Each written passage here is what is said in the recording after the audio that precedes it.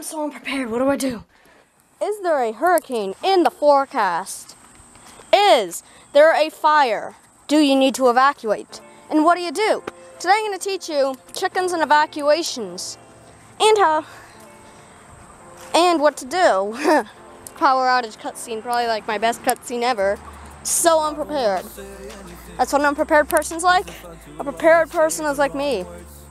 That's why during Hurricane Henri, which hit me just a few days ago, I was panicking my head off. So today I'm going to teach you what to do during chickens and evacuation. Hey guys, so I'm right now up in my studio. Now before you go out and you go panicking, just know this. That, well, first of all, ask yourself this question. What is the emergency that you're getting? Hang on, I need to clean my camera because it's so moisture up here.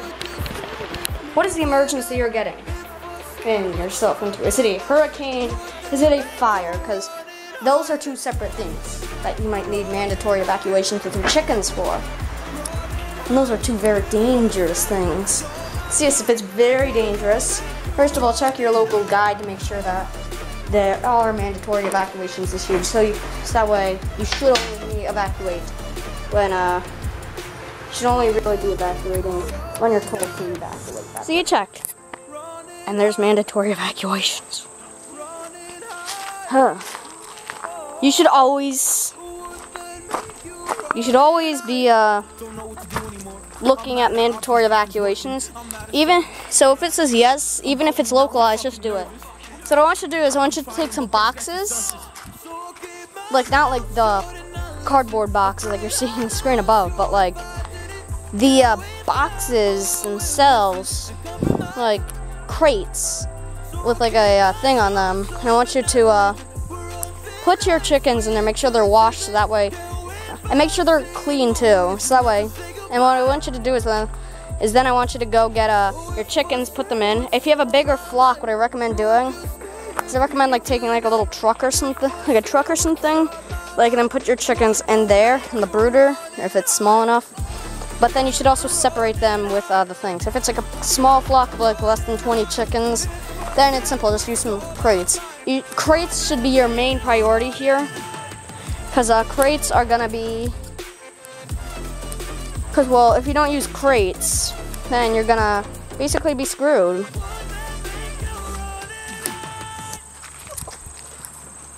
Alright, Waldo? Boxes really won't work, and yeah. Hurricanes and fires are pretty big. Now you're in your car and you got the air pumping like you hear. Don't worry, the car's not actually on, it's just editing. So now what you're gonna do is you're gonna go onto your phone and you're gonna call up like a local relative or someone. Make sure that they will allow chickens, and then make sure that when the storm or fire or whatever you're evacuating from is done, make sure you leave the next day to make sure, and then make sure that you have a safe spot to put your chickens. Because, well, and then so the storm was pretty bad. Just first make sure that if your home is damaged, make sure that first of all the air quality is good, and then like clear an area for your chickens to go forage. Because if the chicken coop, if like the relatives should be outside of the area that the storm or the fire is going to be in. So it doesn't matter if it's hundreds of miles or just a few miles. Just make sure they're out of the hard-to-hit areas. Take the chickens inside, and you might also want to be bringing a brooder. Just remember to flip it upside down and put it in a truck bed. And then also a little bit of shavings would also do good too. So yes, that's what you want in your load when you're going to evacuate. And then once you're done, return, just make sure your chickens have a yard to forage and they should be okay. Also make sure that you're going to be getting water from stores or anything else nearby, so that way you can keep supplying them. And also make sure you have some food.